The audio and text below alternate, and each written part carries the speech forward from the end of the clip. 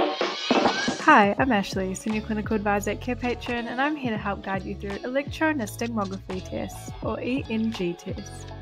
ENG tests are used to assess a patient's involuntary eye movements.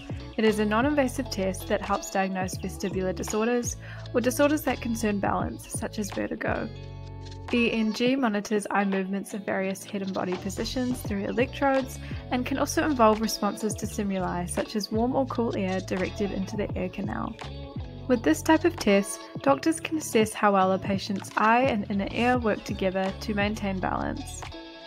The results help healthcare providers in diagnosing and differentiating various vestibular disorders, which can then guide the best course of treatment for the patient.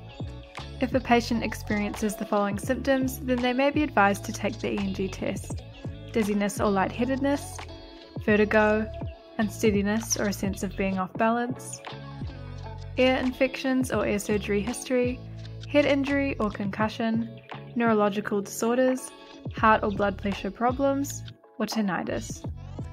To fill out the test questionnaire, input the important information at the top and answer each of the questions. To use the test questionnaire in Carepatron, click on the Templates tab. There you can filter by assessment and by community to view all our assessment notes. Click on the template after typing in the keywords ENG by selecting the Choose Template icon and then select your client. This will bring up the Draft tab where you can edit the information according to your needs. Once you're satisfied, click Publish to complete.